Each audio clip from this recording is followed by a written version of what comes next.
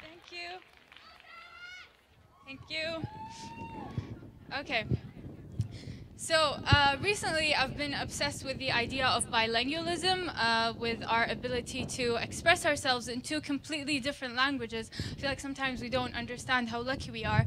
I was lucky enough to grow up learning both languages. But in like recent years, I've noticed that I kind of put my mother tongue on the side, and English took center stage. So this is a love poem for Arabic, not English. It's called Mother Tongue. Here it goes.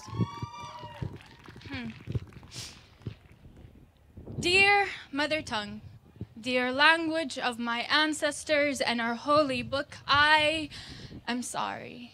I'm sorry my words have fled the soil and taken refuge in another land. I'm sorry.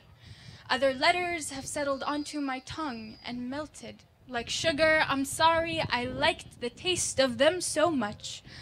I crave the sweetness of a language that belongs to the bitter ones that have continuously killed the speakers of mine. لكني أعود إليك وقلبي يكاد يتفطر حنينا أعود والشوق فيني أبدي يفوق عد السنين أتوب أنا أتوب فكلمي أرهقه الهروب. To love is to forgive. Remember, Mother Tongue, and a mother always loves her children no matter how far away they stray, and when I strayed I took the road less traveled by, and that led me down valleys, across mountains and rivers. I've known rivers, ancient, dusky rivers, and my soul, like Hughes's, has grown deep like the rivers. When I strayed, I sang the song of myself, and yet when somebody asks me who I am, I've learned from Dickinson how to say, I'm nobody, who are you? When I strayed, Mother Tongue, I learned so much about the seasons, enough to compare lovers to summer days. Thou art more lovely and more temperate. لكن الوطن يبقى الوطن والعرق يحن يا وطني لو حاولوا لن يصمتوا صوت الميم من شفتي لو حاولوا لن ينزعوا العين والقاف من حلقي لو حاولوا لن يأخذوا خاء تأرخ في حنجري لو حاولوا بل ليحاولوا سرقة الضاد من لغتي. Let them try, I dare them.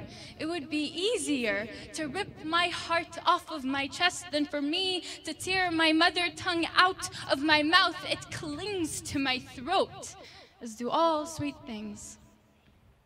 It is a funny feeling to love a language, to love a genderless, intangible thing with your entire being, as if it is the only kind of love that is made to last. Mother Tongue, I love you in a way that completely redefines love. I love you beyond labels and boundaries. Ummi, هويتي، معشوقتي، هوايتي، أحبك بعدد حروف قصيدتي وروايتي. أحبك يا موطني، يا مسكني، يا رايتي، لغتي الأم، لغة أمي، يا أم كل اللغات.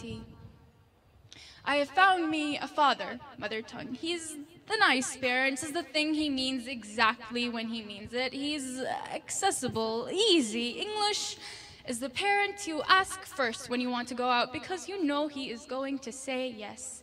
He is gloriously uncomplicated. I can fathom my English, and so does the rest of the globe. English is everywhere, and perhaps that is why I cannot tame my English. My verses are wild and unruly. They refuse to rhyme, and my stanzas reject the cage of the meter. They would rather soar across the page. English is the part of me that longs for freedom with the passion of the enslaved.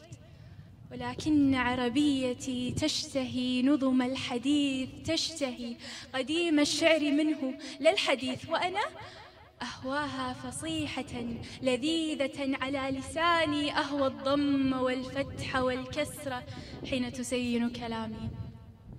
There are two sides to the same coin, Mother Tongue, and I am but a penny, a 2 cent, a shilling, a 50 fils, caught up in the middle of a dispute. And if you flip me and let me decide between my parental languages while I'm suspended in mid-air, I choose the side I land on. Do not make me choose between who I am and what I've become. But my Prophet did say, Ummuk, thumma ummuk, thumma ummuk, thumma abuk. Thank you.